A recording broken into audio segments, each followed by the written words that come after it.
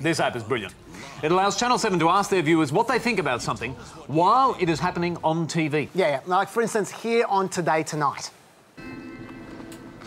Now, you see, 77% of Today Tonight viewers agreed with either silence or arson. I'm not sure which one. Both options ring sadly true to me. Now, that technology is clearly ready for the big time, isn't it? Definitely, yeah. And so Channel 7 used it during the debates to judge the winner. Who do you think won the debate? Now, you can see the votes coming in here, and if you just look at Kevin Rudd's total on the left, it's in the 40s, goes up to the 50s, the high 50s, and then after 2 minutes...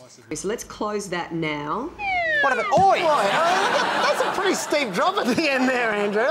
Rudd's 32% all of a sudden. How did that happen? It's a little bit weird, that. Yeah, well... Definitively dodgy, I think, Andrew. It's not dodgy, Tess, no. That was just a one-off freak occurrence that happened again in the third debate. Now, down you go, Rudd. Ah, that's better. Things got so bad that by the end of the night, the 7 logo suddenly dropped to 3. You